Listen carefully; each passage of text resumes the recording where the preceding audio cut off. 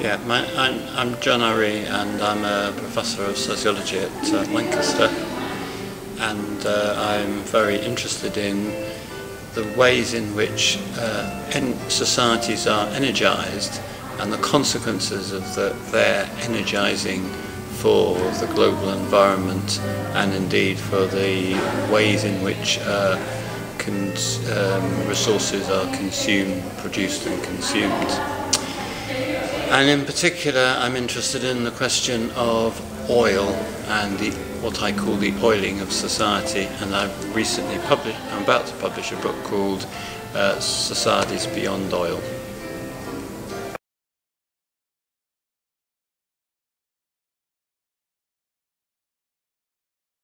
I think there are two absolutely central questions to do with the environment.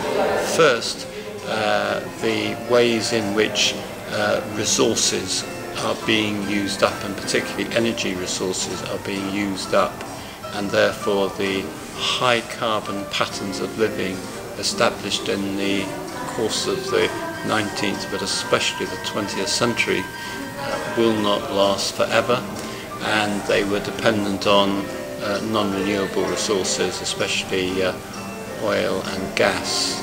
And second, obviously the use of these fossil fuels has generated climate changes which now seem to be pretty well established by the various climate sciences, and in order to do anything about those, all sorts of things about the kinds of social practices that are found in different societies have to be radically restructured.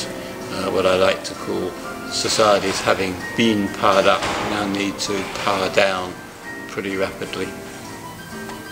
Okay, good, thank you. Could you please give us a short description of your talk? Yes, my talk is about the ways in which there are various sorts of systems which have got set up. They were set up, high carbon systems, especially in the first half of the 20th century, and especially or initially in North America and the US. And they were sort of a cluster of high carbon systems. They led to new kinds of social practice, new habits, and they've set up, these systems have set up all sorts of environmental risks.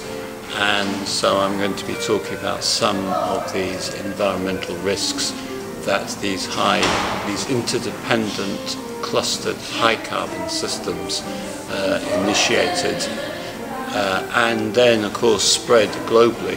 We talk of globalization. The most important aspects of globalization is the spreading of high-carbon systems, high-carbon lives. Okay, great, thank you. Why do you find this research exciting? Well, I find the research exciting because it's a very crucial thing for the social sciences to be engaged with. In many ways, since the research on climate, changing climates and energy use show the utter centrality of social practices, therefore it's the social sciences that have to be at the very centre of the analyses of both the causes of all of this and the deleterious, dramatic consequences. So it puts social science at the centre, but also it kind of makes it's very urgent as well, because so many of the sorts of system changes, both sort of economic, social, technological, and in terms of emissions and resource use, are already in the system. They are proceeding fast, and so there's a kind of urgency of inserting new kinds of analyses into examining these processes. Right, okay, good, thank you. So could you please describe a few of your key findings, or what's the most interesting finding in your research? I think two things I'd emphasize. One is the importance of habits. Habits are ingrained, they're embodied, they're built into the ways in which people do things and sort of take for granted that this is the way things are done. This is how you know, get from home to work. This is how you socialise. These are the way you make new friends, or whatever it is. There are these sort of powerfully ingrained habits, and they are very difficult to break. And some of those habits last decades. In fact, car driving is a kind of habit that dates from the late 19th century, and it's kind of spread around the world, getting on for 1 billion cars and lorries now around the world. So that's one sort of thing, of the habits. And then the other thing that's very interesting is that things actually can change, and they can change quite dramatically.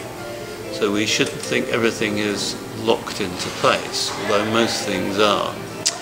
And obviously the growth of the internet, mobile telephony, are very interesting examples of rapid change, where people didn't know they needed the internet, they didn't know they needed mobile phones, smartphones and iPads and so on. But they then form new habits. So, but this does bring out that new systems can arise. And what I'm sort of particularly interested in is, I don't know how this is going to happen, how this could possibly be engineered. How could it be that new system, new kind of a cluster of low carbon systems could come to be initiated and sort of globally engineered, which would make redundant some of the existing, or all of the high carbon systems that we kind of got used to. Okay, thank you. Great, very interesting. Very interesting. You'll come to the talk. What are the practical or theoretical implications of your findings?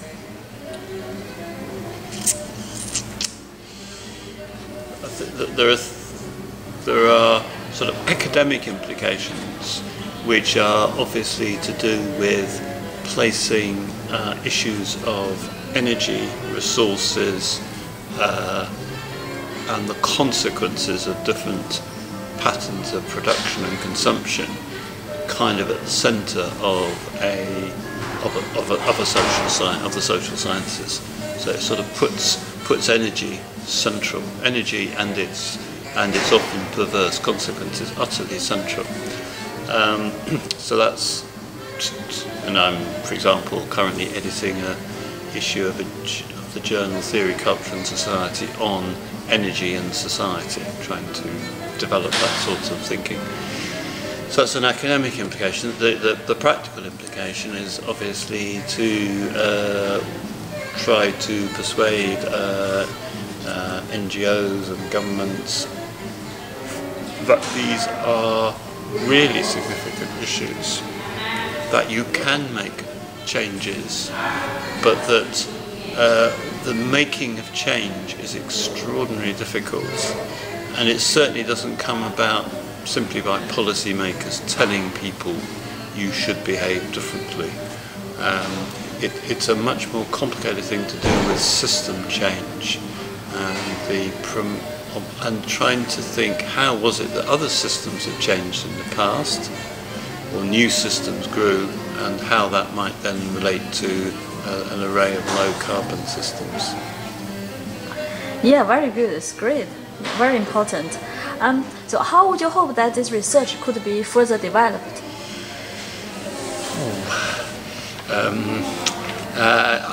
Well, one of the things that is the research implies quite difficult sorts of relationships with the economy.